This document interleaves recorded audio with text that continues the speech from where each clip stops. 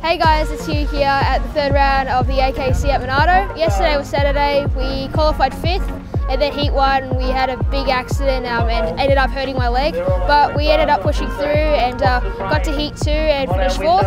And then heat 3, due to the incident, we started 11th and drove our way up to 2nd. Because of that 2nd, we were able to start 7th for heat 4.